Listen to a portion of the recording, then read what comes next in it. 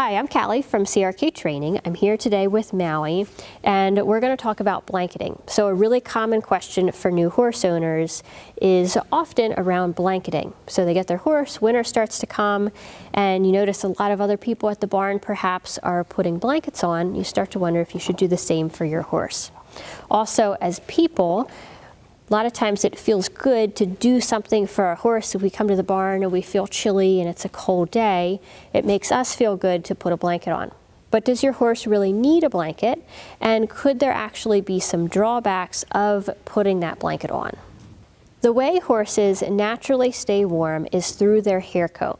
So in the winter, triggered by the changing length of the day, they start to grow hair, and Maui is showing us a nice hair coat. So the hair gets thicker, the hair gets longer, and what happens is when the horse starts to feel cold, the hair basically starts to stand out, and that creates an insulating layer of air, and the horse is able to thermoregulate. He's able to adjust his own body temperature by changing the hair.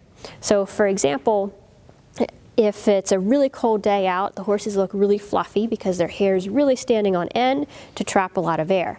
But if it's one of those warmer days, or if the horse is moving around and starts to warm up, then the hairs will just start to lay back down so that the horse doesn't overheat. If you're thinking about whether your horse needs a blanket, here's a few different factors to consider. So first of all, how hairy does he get? Does he get a nice thick coat? The thicker his coat, the better he's going to be able to stay warm. Also, where is your horse from? Is he adapted to the climate that you're in now? So for example, if you live in the north and you just had a horse shipped up from Florida, he's definitely going to need some blanketing help.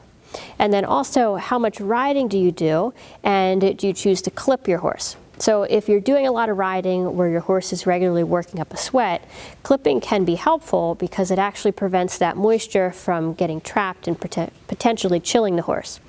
But anytime that you clip the horse and you take away the longer hairs and his ability to regulate his temperature, then he's going to need some extra care and support when it comes to his blanketing.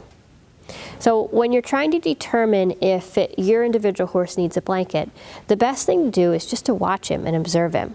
So the most obvious sign of a horse that's cold is going to be shivering, but you can look at some more subtle signs too. If horses are really huddling together, if a horse is standing and he's got his neck low and he's kind of in that huddled up position, trying to make his surface area smaller, then he's probably starting to get a little bit cold. The other thing that will really affect a horse's ability to stay warm is weather and if they start to get wet. So if they don't have shelter, or if they're out for a long time in, say, a cold rain and they get wet, then they can no longer create that insulating layer of air under their hair, and they can start getting cold then. So if your horse doesn't have shelter and he's going out on a cold, rainy day, putting a blanket on to keep him dry and also keep him warm can be really helpful in that situation. The potential problems that can come from blanketing are usually in restriction of movement. So if the blanket doesn't fit the horse well, or if it's a poor design, it can start to rub at the shoulders. And if you see the shoulder rub, you have to remember that's actually a lot of pressure that's taking that hair off. So that pressure can mean restriction of movement and potentially also soreness in more of the underlying structures of the horse's shoulder too. So if you do put a blanket on, especially if your horse is going to be wearing that blanket for long periods of time, you want to make sure that it fits really well and that he's comfortable and that he can move in the blanket really easily. The bottom line is to pay attention to your individual horse.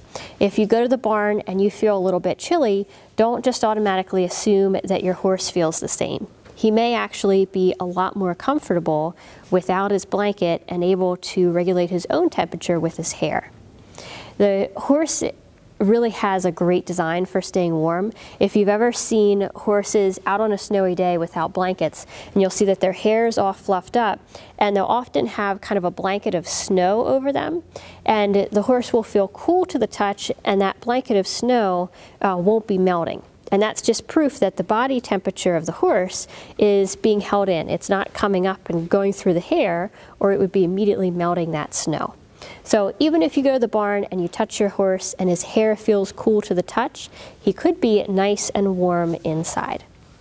So I hope you enjoyed this video, and I would love to get your input on what you do for blanketing, and also if you do blanket your horse, whether it's frequently or whether it's occasionally, what are your favorite brands for blanketing, and any other tips or suggestions that you want to share with our community here. So I look forward to seeing your comments, and if you are watching this anywhere besides crktrainingblog.com, go there. I've got tons of other free videos for you. And if you subscribe to the YouTube channel, we've got a new video every Friday. I'll see you in the next one.